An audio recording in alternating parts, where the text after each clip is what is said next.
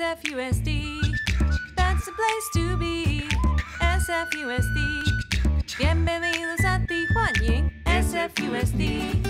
Everyone come and see SFUSD. Join our family. S is for students, F for families too. U is for united, talking about me and you. S for solidarity, D is for diversity. SFUSD. Hello, scientists. We are already halfway through our week of learning. Can you believe it? Me neither. It's going by so fast because we have such a short week together. But we still have a lot to learn though. Do you remember what question we're trying to answer? Yes, we're trying to answer the question, what do plants and animals need to do to survive? I told you about the crab and shrimp video that I watched, which was what really launched this investigation. And I wanted to see if any of my científicos used their sense of sight yesterday to notice a mistake on our entry. I'll give you a clue. It's in the blue area. Yeah, I didn't write the date correctly. I was so hung up on our learning from last week that I wrote the date from then. So yesterday was not February 11th. Since today is the 17th, and I take away 1, yesterday was the 16th. So I'm just gonna add a little belly because the number 6 kinda could look like this. So I'm gonna add a little hat and a little belly on the bottom. Oh, I hope it's okay I made a mistake. Well, you know, I think it is okay. Scientists make mistakes. As long as we fix them, it's all right. I think we're ready to continue. So today, I wanted to share some research as well as some images that might help us better understand how animals and plants survive. So I was doing some research out of a reference book, and that's a special kind of nonfiction book, and found out about some pretty interesting defenses. Let's see what I learned.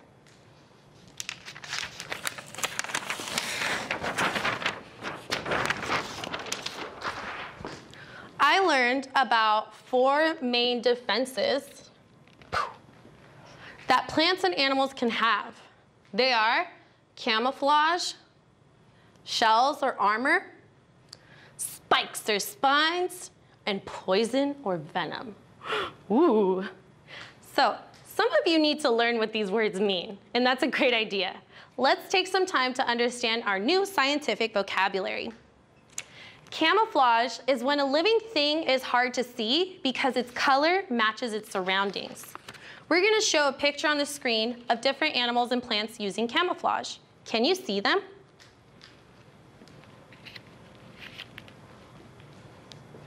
That was a bit challenging. I was able to see some living things though. The next defense, shells or armor, are really hard, which makes it difficult to bite through. Let's check out some images on the screen and see if you recognize any of the living things that have shells or armor. Did you see the crab? I don't think any shrimp would survive against that. The next defense that I learned about was spikes or spines. Do I need to explain this defense? I didn't think so. But let's check out some living things with these defenses. Look at the pictures.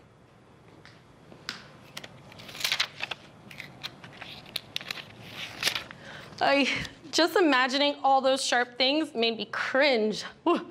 The last defense that I learned about was poison or venom. And I have my notes. So when a living thing is poisonous, you have to eat it to get a reaction. And if a living thing is venomous, it has to bite you to give you a reaction. I think I got that right. So let's look at some examples of poisonous or venomous living things.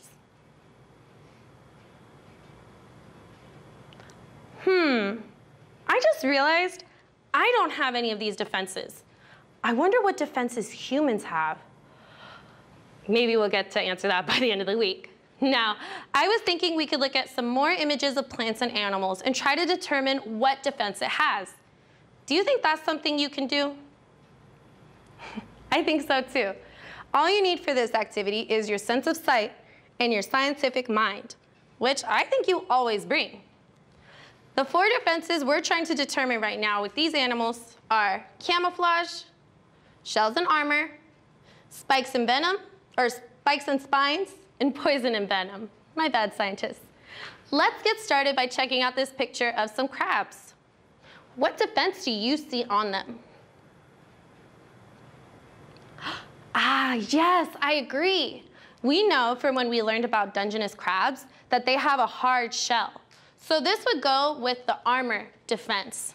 Buen trabajo, great job. Let's look at our next living thing. Ooh, my favorite plant, a cactus. What defense were you able to see on the cactus? I saw those spikes too. Have any of you actually touched a cactus? Me too. It is not a great feeling. So let's continue.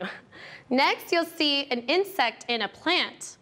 Tell me what defense you can see. Some of you heard my little clue. This insect is using camouflage. I had a hard time seeing it the first time I looked at it. Let's check out the last image I have. This one shows a scorpion. What defense do you think a scorpion has? Some of you knew scorpions are venomous. If they get you with their needlepoint tail, not only will it hurt, but you will get a serious reaction. I bet animals really try to stay far away from them. Well, great job today, scientists. We learned a lot about animal and plant defenses, and these defenses can make it hard for plants and animals to be seen or get eaten. Interesting. I feel like we're a lot closer to answering our questions. Well, which defenses were new to you? Oh, cool. These defenses finally taught me the difference between poisonous and venomous. I can't wait to continue exploring tomorrow. Thank you for learning with me, and please enjoy the rest of the show. Hello, my name is Maestra Luna Vasquez. Today, we are going to do a song titled The Termite Lady. Termites are little insects that eat wood. Margaret Collins was an African-American scientist, and she studied a lot, because after she went to high school, she went to college. And after she went to college, she got her graduate degree in the city of Chicago. We are going to do a song about Margaret Collins in the blues style, and Chicago is known for the blues. Here we go.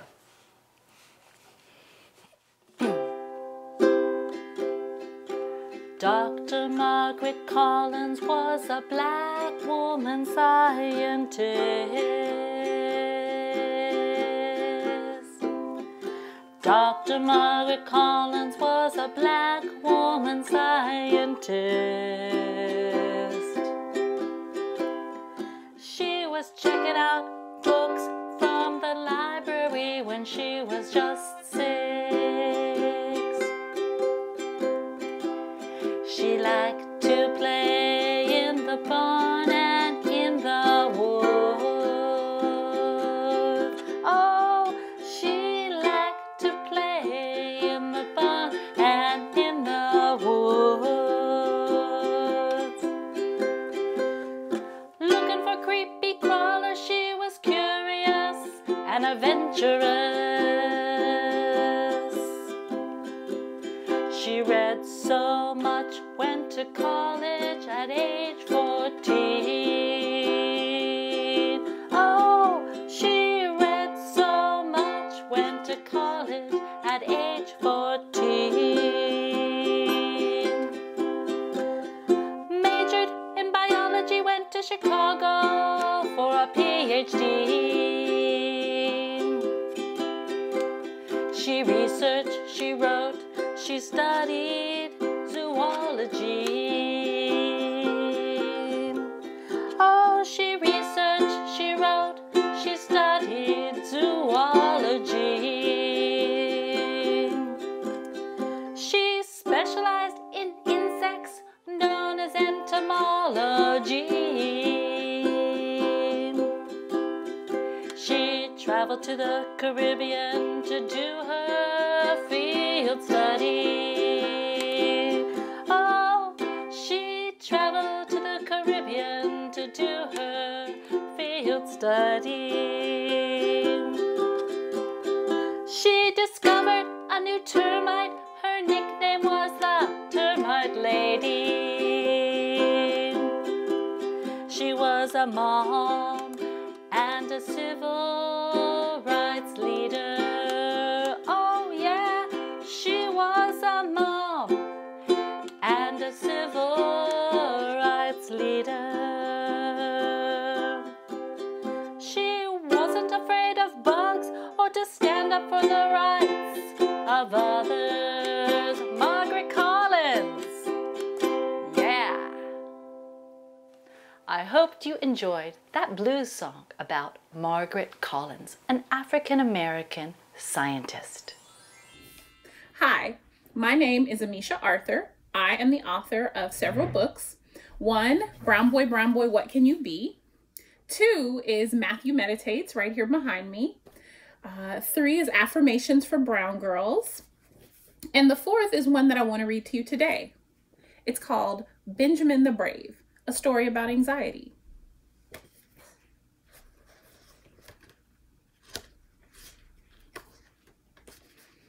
Hi, my name is Benjamin. I am 7 years old.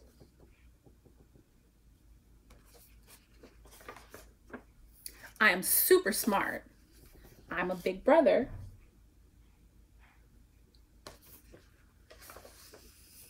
I have lots of friends. I love soccer, robots, and playing the drums. I'm pretty good at all those things. But there's one thing I'm not so good at.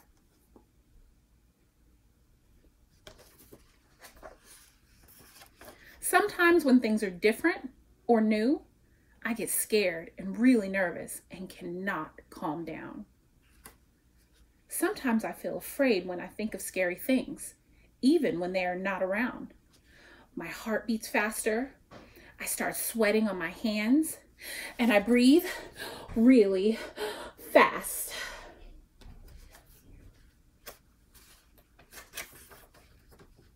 I call my mom when this happens, but she says there's nothing to fear.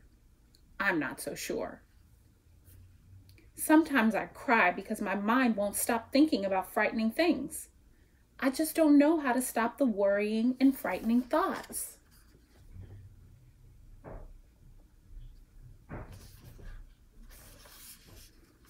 My mom says I worry and become frightened and have a hard time calming down because of something called anxiety. Mom says anxiety makes little troubles seem big. Today, I'm worried about my dentist appointment tomorrow. I can't think of anything else. I'm freaking out.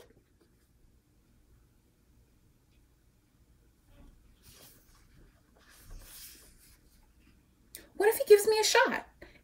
What if all my teeth fall out? What if I get in trouble because I haven't brushed my teeth properly? What if he's mean? What if mom gets mad at me for having a cavity? What if... Huh? I never saw this before.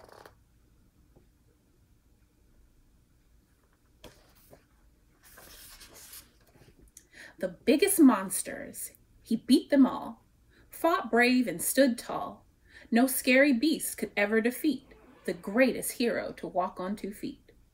Just picture him in your mind and stand tall without doubt.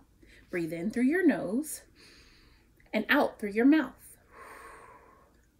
Soon you will see you have nothing to fear because the bravest hero stands with you right here. I did the hero pose and sucked in air through my nose and out through my mouth 10 times.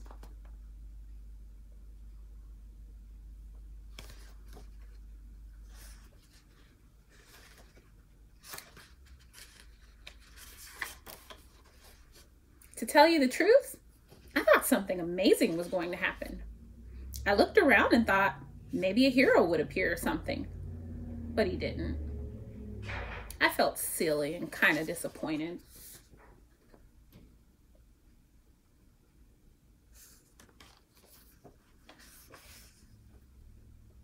Then I caught a glimpse of my reflection in the mirror. I was the hero. It was the coolest feeling ever. I felt calm and brave and safe. I stayed like that, playing till dinner time. I didn't even think about the dentist.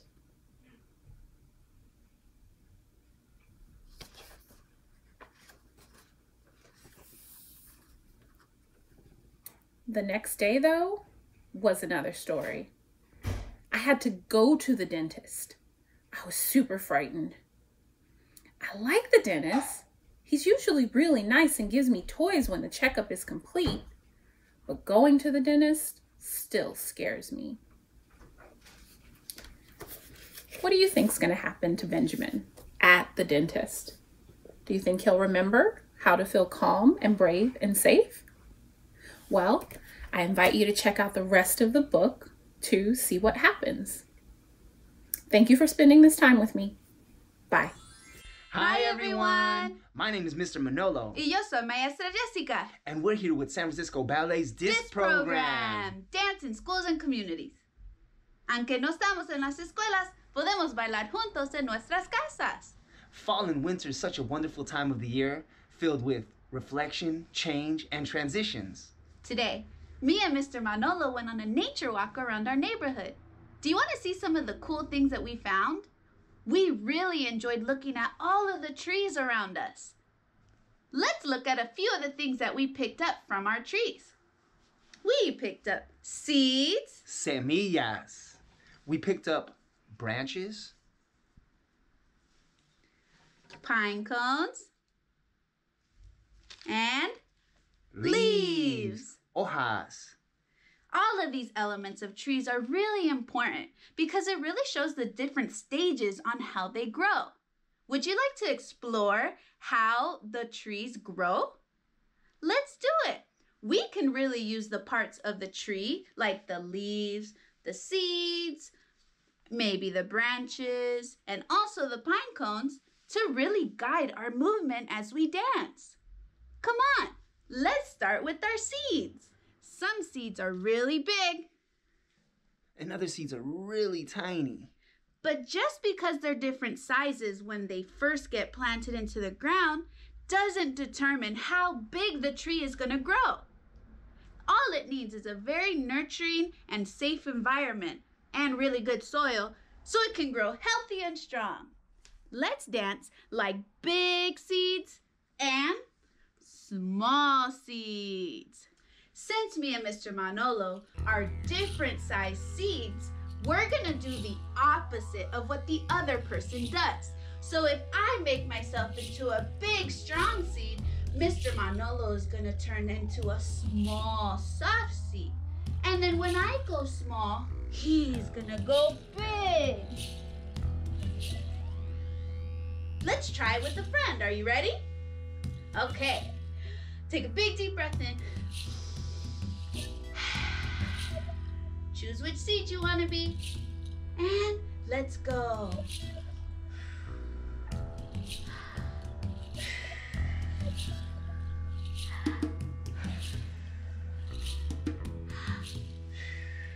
Good job again. Make yourself big.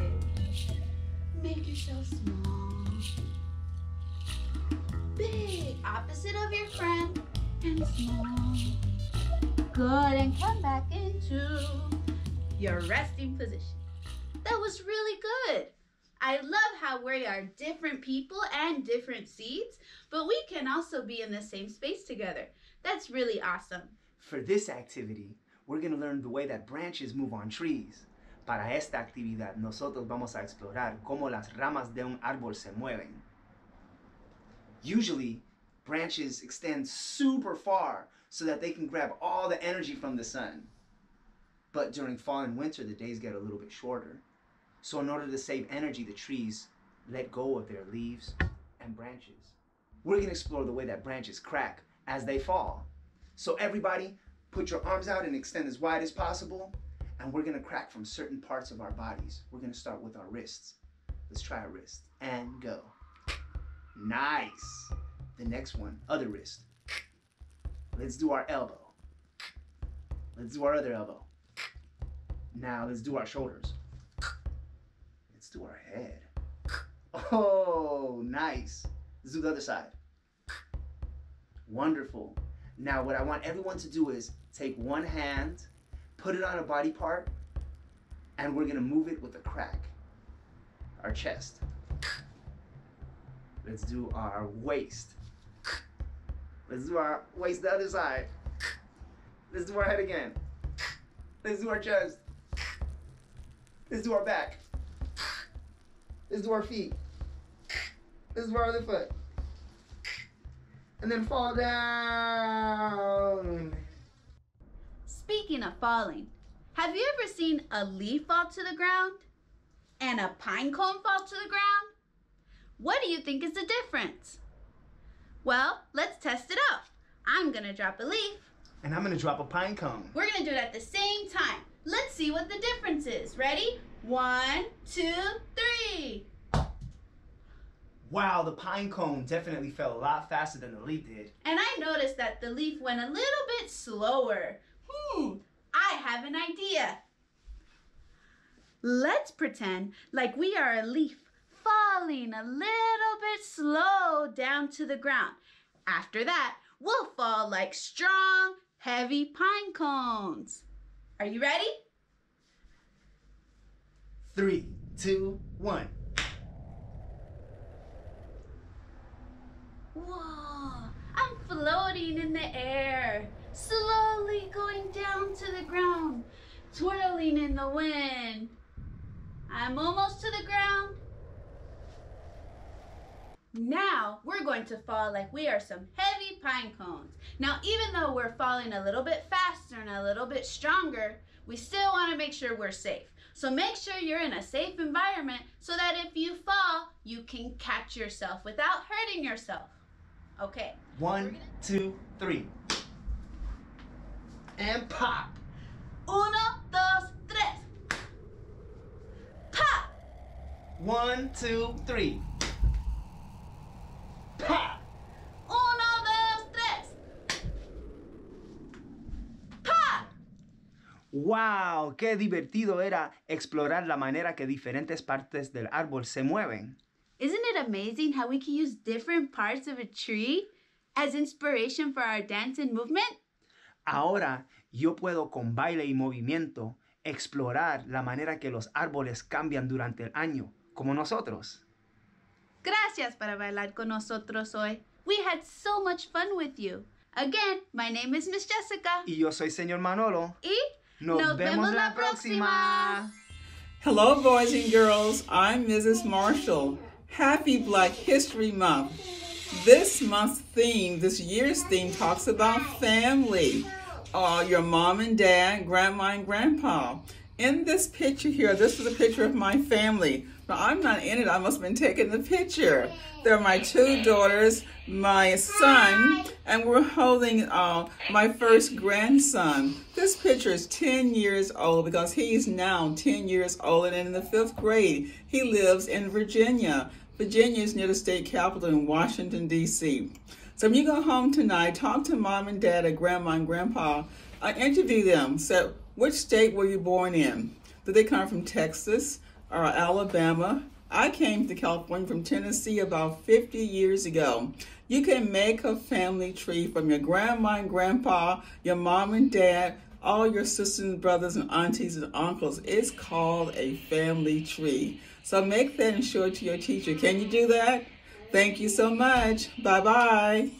There's a whole new day that's still ahead, so shine. Hi buddies, it's Teacher Maggie and this is Audrey. And today we're going to talk about rainbows and do a stretch and a breath that makes us think of rainbows. So last time we were with you, we talked about a rainstorm, and sometimes when the sun comes out, we get lucky enough to see a rainbow, but we can also pretend to make our own rainbows, can't we? Okay, so here's what you're gonna do. Take your legs out wide. I'm gonna go behind Audrey so we have room there. Take your feet out nice and wide. They can be a big stretch or it can be a smaller stretch. So you don't have to go too wide if you don't want to. And you're gonna take out your 2 paint brushes. Do you have them? Invisible paint brushes. And we're gonna get our paint. And should we do all the rainbow colors today? Okay, so what do we start with? Start with red. So let's start at 1 foot and you're gonna paint your red all the way up and over to 1 foot. And then up and over to the other side. What color next? Orange. Up and over. How high can your rainbow go? Up and back. We know what's next. Yellow. Big, big stretch. Over. And yellow goes back. How about next? Green. All the way up with your green. We get to paint a double rainbow, right? 2 brushes. There's your green. What's next? Blue rainbow. Up and over. And up and back. Now we've got purple. Up and over. Up and back. Let's add some pink because we always need pink, right? We're in all pink today. Yeah. Oh, and you know what else I like to add? Sparkles! So get your fingers going, add some sparkles all the way up. And now you have this amazing rainbow up above you. Back. Good job. Now bring your knees in and take a seat on your feet. Sit on your knees. Okay, good. So one more thing about a rainbow, and this one is called a rainbow breath. So what you're gonna do is take 2 fingers from your hands and bring them over to one shoulder. And for this rainbow, we're gonna make a rainbow right up and over our head. So you're gonna take a big breath in and breathe out and go to the other shoulder. Again, make all those colors all the way over your head. Big breath in and big breath out. Should we do one more? Big breath in, rainbow up and over your head. And big breath out. So anytime you need a little bit of extra color or energy in your day, you can draw your little rainbow over your head and take it with you wherever you go. Good job, buddies. We'll see you next time. Hello, I'm Superintendent Dr. Vincent Matthews of the San Francisco Unified School District. It made me so happy to spend time with you today. I hope you had fun too. What did you make on the show today? Submit your content here using the QR code or go to bit.ly, bit.ly/SFUSD, yes, why yes, and watch all of our episodes at sfusd.edu/SF-loves-learning. And now it's time to say goodbye. So let's sing our goodbye song. For this song, you have to use your whole body. Will you sing it with me? Are you ready? Wave high, wave low. For now, it's time to go. Wave your elbows, wave your toes, wave your tongue, and wave your nose. Wave your knees, wave your lips. Blow a kiss with your fingertips. Wave your ears, wave your hair, wave your belly, and wave your derriere. Wave your chin, wave your eye. For now it's time to say goodbye. Bye-bye. SFUSD, that's the place to be. SFUSD, bienvenidos a Tijuana. SFUSD, everyone come and see. SFUSD, join our family. S is for students.